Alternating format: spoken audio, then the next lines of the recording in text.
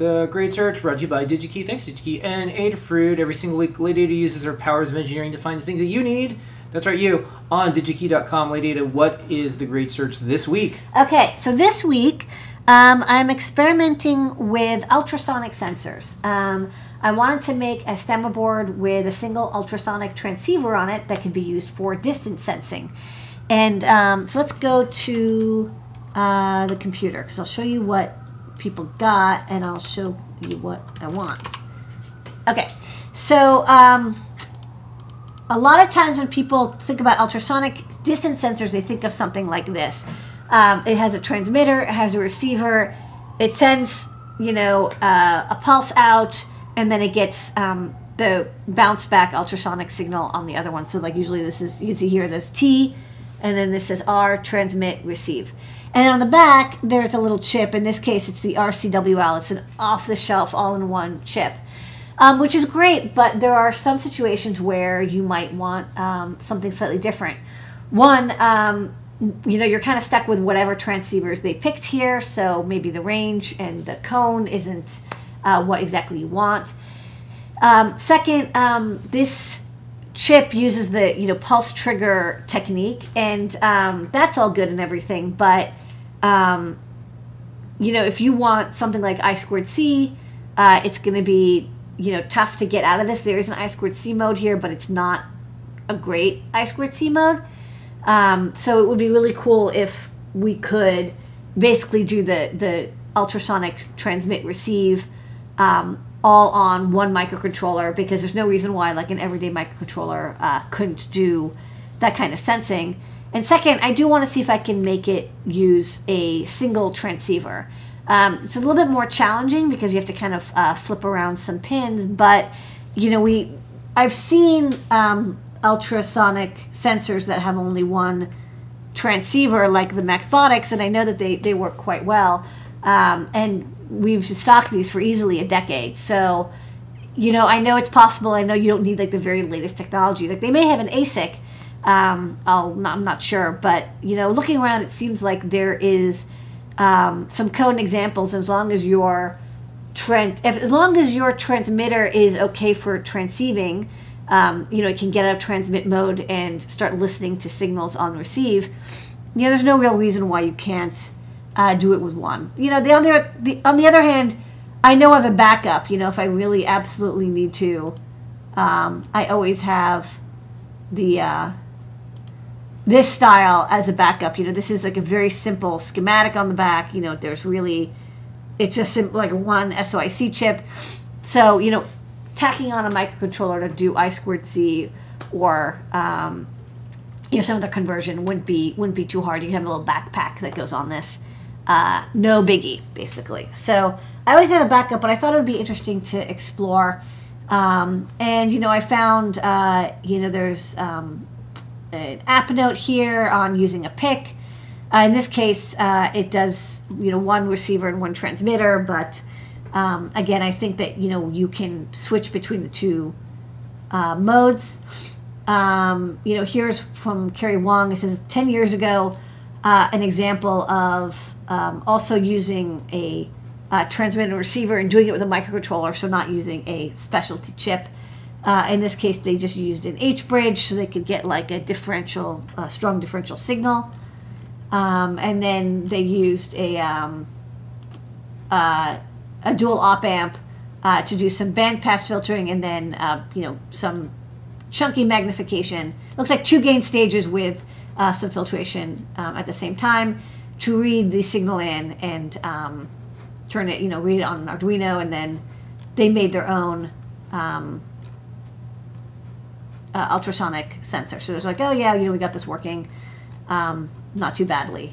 And then also, you know, I found this cool teardown. Similar, there's, you know, a transmitter, and then there's a receiver with a dual gain amplifier with a little bit of filtering in it.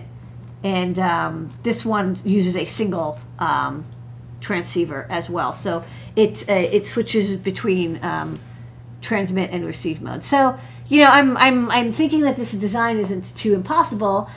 So what I need to find now is go to Digi-Key and find myself a transceiver, find myself this 40 kilohertz ultrasonic transmitter / receiver element that then I can purchase and experiment with. And I know that I can, get a good quality, reliable transceiver from Digi-Key to verify my design. It's like if I buy something on eBay, it's like, who knows what, you buy components, it's like, they say it's a transceiver, but it's not. They just took a transmitter and then just scratched off the T or something. I don't do that. I want to get something that's like the real deal. So let's go to Digi-Key. And I'm going to look for ultrasonic. And then I'll look for I don't know if it's not actually called a transceiver necessarily. So notice that there's a couple, if you search for ultrasonic, you can of course just get the sensors themselves. So this is they're ready to go sensors, and you can see here's another example. This is a single ultrasonic, one transceiver, transmit and receive in one. I like the look of these. They're kind of small. I feel like you can fit them in more places. But there's a lot of examples of, you can see here, there's some 2 elements. This is short range. So maybe, if you want, because there's this echo effect that occurs, having 2 elements might be better for short range sensing. Yeah, could be good. All right, so we got that.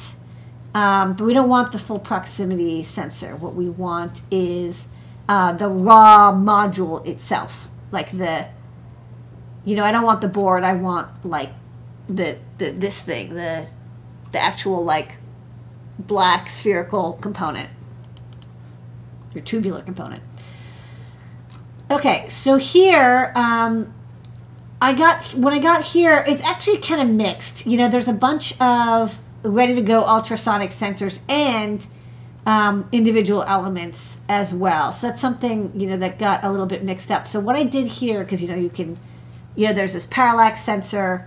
No, this was made in 2010. They've been making Parallax has been making ultrasonic sensors for a while. But what I want is this. So what I ended up doing, this is unusual, but I actually filtered by manufacturer. So I took out Adafruit, because I know that we don't sell that module. And I took out Parallax because it's they're selling the ping sensor.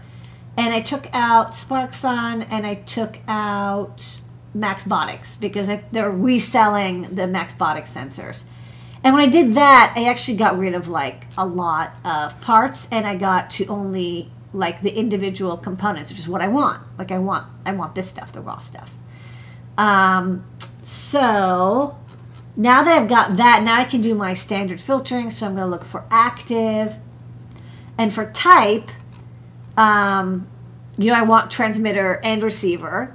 And I don't know what this dash is, so I'll just include it because no harm. And then, yeah, I've got a whole bunch of options. I mean, I think a lot of these are, DF Robot, these are modules as well. So I think I will, yeah, so they have a bunch of, ultrasonic sensors. So what I'll do is I will likewise filter out DF Robot. Okay, so now I've got 25. Okay, I actually have a shot now of being able to review these.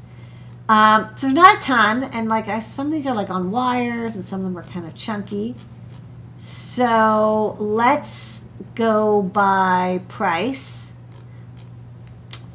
And I got some good options here. So it looks like there's some metal ones. All these are called transceiver, so that's really good. And then I want about 40 kilohertz. And these are all about 40 kilohertz. Note that a lot of them, they're rated for extremely high voltages. You're expected to drive these at easily 10, 20 volts. So oftentimes designs will have doublers, voltage doublers, like a max 232 to get the voltage much higher, where you have a boost converter, and then you use that to drive the transceiver. But all these look good. And I think, all of these ones up here looked pretty reasonable, the Kui ones. And I looked at I think the 18 and 15 is the diameter. So I looked at the data sheet, And, you know, basically they tell you how far they can do ultrasonic sensing. So this says 15 meters. So that's cool. And then let's look at this one. This was 18 meters. So it's, I think there's like a trade-off. It's like how sensitive versus the range and also how big it is. So this one I think is, oh, I see, the 18 is the 18 meters. Okay, so 15 is 15 meters. So you're going to pay a little bit more for more range. But that said, I kind of went with the one that they had the most stock of to start, just to get a couple samples of. Because I felt like this was promising. And here's another thing. I'm actually kind of tempted to contact CUI and just say, like, do you have an eval board or an eval schematic that I can borrow, take a look at? Because for that amplification filter section with the dual op amp, they might have something that they're like, hey, we've already tuned it for this transceiver, and so we're going to know, like, how loud the signal is going to be, or, like, sorry, the voltage, and then also what resonance it's going to like being at. So I'm gonna order some of these. It's interesting, these are kind of recent. These were only made a few years ago, or at least this data sheet was only made a few years ago in 2020. But this looks like perfect otherwise. It's exactly what it should look like, and it's designed to be a transmitter receiver, and it, you know, runs at 40 kilohertz, and it's designed for distance sensing up to 18 meters. So check it out. I mean, I'm going to see if I can get this thing working based on those online schematics, and see if I can make it the cutest little transceiver in the world. All right, and that is the Great Search. Yay.